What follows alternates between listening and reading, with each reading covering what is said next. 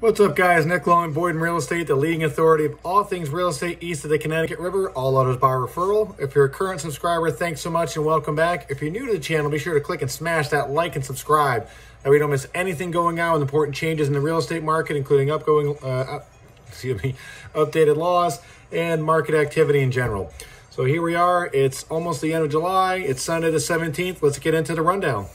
Over the last 7 days, we had 769 new listings hit the market, and in turn, 715 sold. So we continue to see as interest rates go up, there's more coming on the market. Things have slowed down. They're sitting longer. You're not getting 25 to 30 over asking offers, all cash, anything crazy.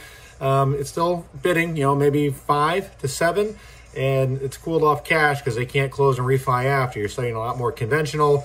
It is still a little tougher for first-time buyers using FHA and VA. They're harder to get.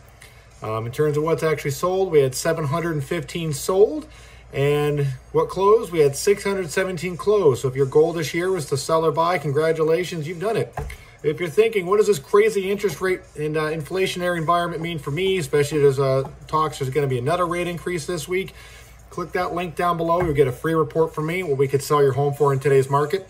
If you're curious, is it worth still pursuing a buy now that interest rates are almost at 7%? There's a link for you. Click right there.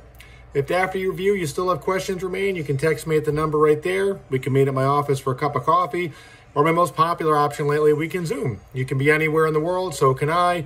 We can coordinate with multiple decision makers at a time that works for everyone for 5 to 10 minutes, and next thing you know, there's a sign in the yard and a photographer out front. We make it very easy to do business.